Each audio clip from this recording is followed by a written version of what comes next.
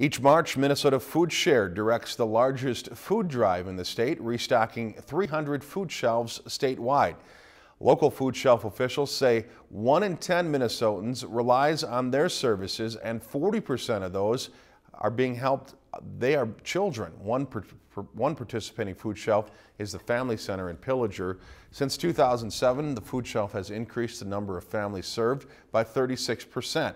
The food shelf prefers cash donations because the center can buy 3 to 4 times the amount of food through the Second Harvest Food Bank. The big thing is that it increases awareness to our community of Pillager that there are families in Pillager that that need help with food support.